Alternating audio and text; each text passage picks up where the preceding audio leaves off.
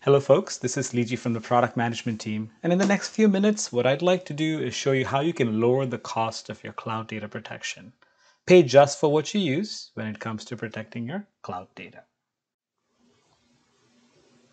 So here I have my NetBackup primary server that I deployed into my Azure subscription using our marketplace templates. Stay tuned for that, it should be coming out shortly. So here I'm going to go and add an Azure subscription in here for discovery purposes. So let's go ahead and put some information in to authenticate into my Azure subscription. And that will, once I've saved that, that'll start discovering all the assets that I need to protect in my subscription. So let's go ahead and do that. And now you can see that the discovery job has started running. So while the discovery job is running, I'd like to switch to the Azure page. And here we have deployed a Kubernetes cluster. And under node pools, we specified the size of the node and also the max number of nodes. So here we've got 5 nodes specified using the scale method as autoscale. This, along with the time that it takes to perform the backup, allows you to define the cost envelope for cloud compute resources. A couple of other items to note: we make sure that the CloudPoint extension image has been loaded into the container registry, and also that the Kubernetes cluster has permissions to pull that image into the registry. So back at NetBackup, let me show you how to go and link the Kubernetes cluster in Azure to this CloudPoint extension. So close out, go to CloudPoint servers, and here you have the CloudPoint server. Click on the 3 dots. They have an add extension option.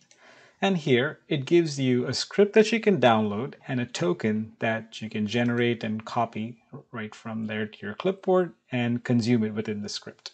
So this will help you connect this CloudPoint provider and to the Azure Kubernetes cluster.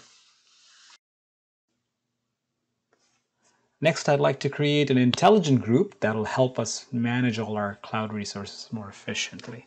So we'll choose our provider and the account and region, all the VMs. I'm just going to choose all of them right now and add them to a group. There's about 18 of them. That's good.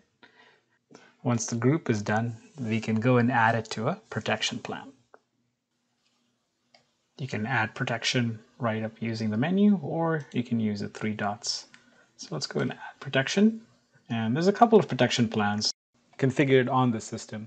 The snapshot allows me to leverage Azure's incremental snapshot technology. The other one lets me move data to any NetBackup storage unit. So let's do a snapshot operation. And we'll apply that to the protection plan. However, I would like to go and run this job right now.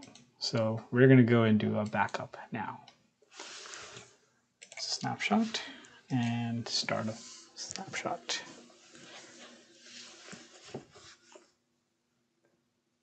So you can see the activity as it kicks in, some jobs.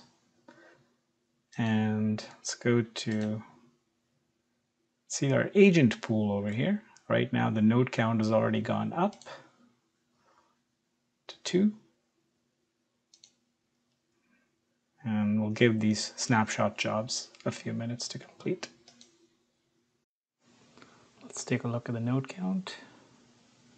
It's gone up to 3 now. So, but what's the number of jobs left active? All right, we're going down from 19 down to 10 jobs. And it looks like we are down to 5 jobs now, so we should see the node count start tapering off in about 5 minutes. Checking NetBackup, looks like all the snapshot jobs have completed. Let's give it a few minutes. Now that we're checking Azure, our node count has dropped down from 3 down to a 1. This is just one of the ways that we help our customers better manage their cloud costs and pay only for what you use.